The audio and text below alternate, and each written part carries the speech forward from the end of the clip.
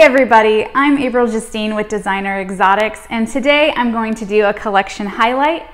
This is Jack. His full name is Jack the Ripper, and he is our oldest male T-negative. So he's just a visual T-negative. I say just, but I think he's fabulous. I am biased, obviously, because he is mine and probably the favorite in the collection, but I really do believe he's one of the darkest, in the groups that I've seen of people that share their collection. I feel like he really is the darkest. I don't know if, you're probably gonna hear him. He's hissing at the mic and breathing into it. He is a hissy animal of mine, but he is absolutely wonderful. When I first got him, I was actually very nervous about him because he was one of my first blood pythons that I got, probably my third or fourth, I can't really remember. And he was very hissy and I just wasn't used to them at the time. Like I said, he's my absolute favorite animal that I have. He has sired a clutch of blood pythons this past year, so he, and 2 years ago also. So I have T-negative, visual T-negative matrix that came from him, and I can show you one of them as well. And then he also sired a lot of het T-negatives and a couple visual T-negatives. My goal is really to bring this color saturation that the T-negative, that he has as a T-negative, into the T-negative gene in general. So consistently, you're going to have T-negatives that have a very saturated color.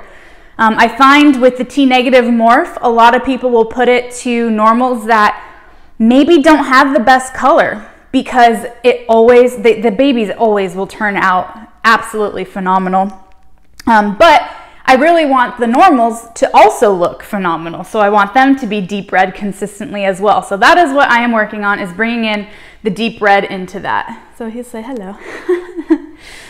He is a pretty chill animal. He will let me know when he is tired of me handling him. He has before done like this weird open mouth, like he'll open his mouth and just put it around my arm and not bite, but just be there, which is super weird. He's done this to me and one of my friends before, and that's where he's like, okay, I'm not gonna bite you, but I'm really done now.